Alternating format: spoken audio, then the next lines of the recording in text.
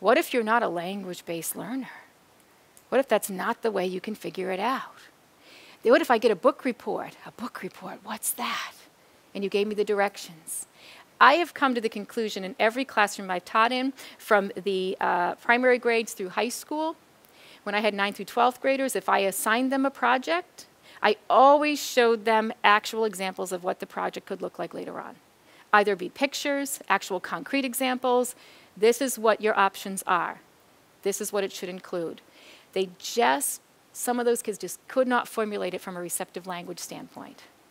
And I want them later on to be able to be successful in the workplace or be successful in their careers, college, whatever it might be, by being able to go to a coworker and saying, what's an example of what you're looking for? Not just sit in front of their computer and say, I can't do this job, and want accommodations for that. If you need too many accommodations, you might not be asking the right questions for yourself. Thank you for watching today. While you're there, share this video with friends, colleagues, or anyone you think would benefit from it.